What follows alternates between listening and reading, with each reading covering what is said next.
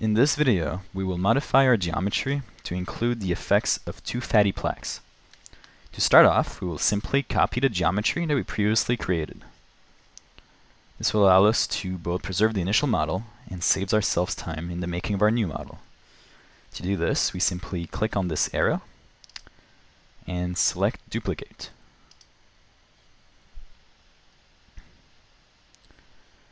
Let's call this one Geometry with plaque number 1.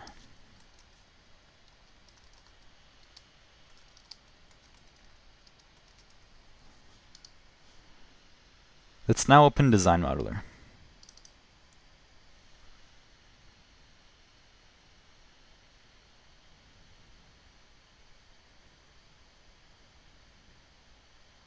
We will start by adding a semicircle on each side of the geometry to represent the fatty plaques. We click on Sketching, and then in the Draw menu, we select the arc by 3 points. We now select the two extremities of our arc by starting at the top, and click on the center line to create a half circle. Let's do the same thing on the other side, but we'll start at the bottom this time.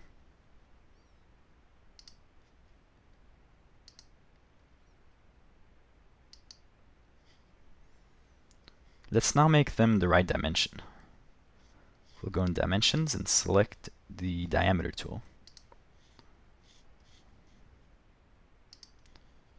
And we'll make them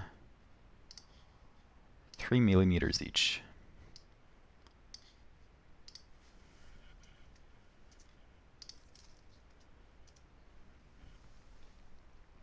We shall now make the semicircles part of the perimeter. To do this, we'll go in Modify and select the Trim tool to take out these lines right here. So we'll select these lines. And then we can now create our surface from the sketch. So let's go in Modeling, select our sketch, and then go into Concept, Surface from Sketches.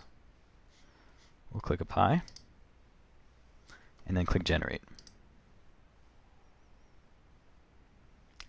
Nice.